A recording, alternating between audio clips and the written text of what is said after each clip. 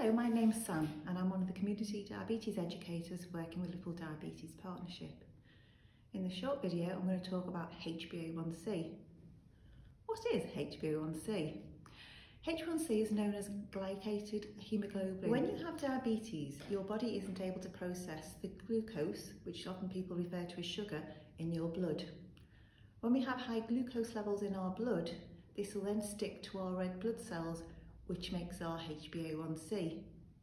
The more glucose we have floating around, which we're not able to utilise in our cells, the more it's going to get attached to our red blood cells and the higher our HbA1c will be. With a higher HbA1c, we have an increased risk of developing complications related to diabetes. We only monitor the HbA1c blood test every 8 to 12 weeks.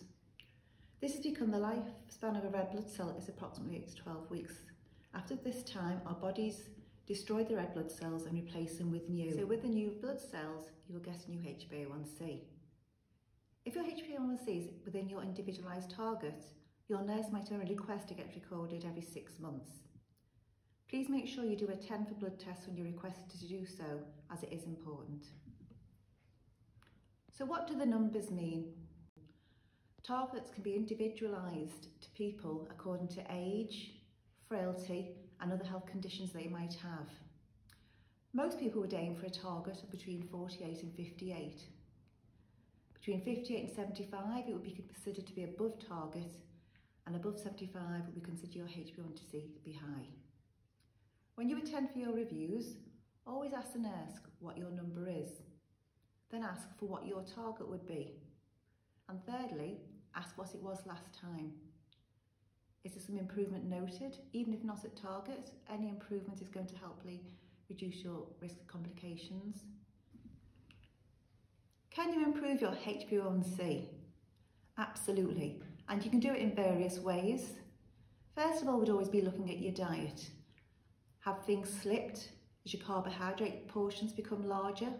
Are you double carbing at meals? It's often easy to slip into these ways without realising it, so looking at diet is always a good first line. Regular exercise will also help improve your HbA1c. When we exercise, it allows a passage of glucose from our blood and into our cells without using insulin. Regular exercise will have a big impact.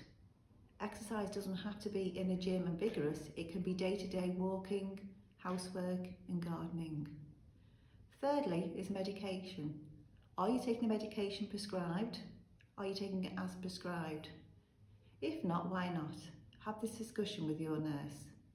And it might be the medication you're on is no longer effective and might need to be changed, or doses might need to be increased. I hope you found this video useful. For more information, please follow Liverpool Diabetes Partnership online as shown on this slide.